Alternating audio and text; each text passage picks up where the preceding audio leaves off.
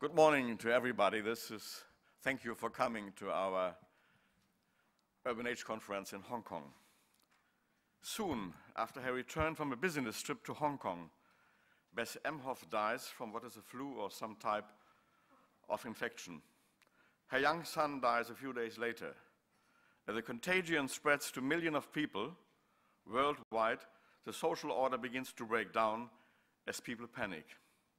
This is the storyline of the American blockbuster Contagion. This time, it is not a tsunami that destroys New York, or it are aliens who bomb American and other cities, or the usual earthquake or volcano. It's a disease coming from a big city that threatens mankind. But filmmakers and artists are somehow seismographs of a possible future. They show traces of the future in the present. I welcome you to our Urban Age conference in Hong Kong, and I welcome you especially, Mr. Secretary, to be with us today. It's about cities, about health, about well-being.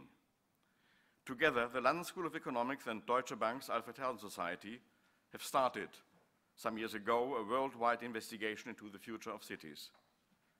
We developed our conference after a European Mayors Conference in Barcelona, and Juan Clos was our host, and we will give him a special welcome because now he's director of UN Habitat.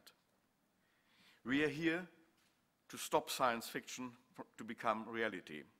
We are here to work together and to learn from each other.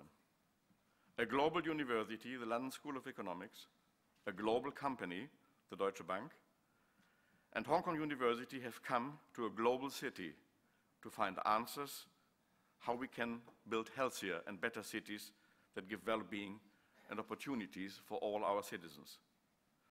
I'm very honored to listen to all the speakers today from all over the world and to learn from you. Thank you very much for being with us today. Tony.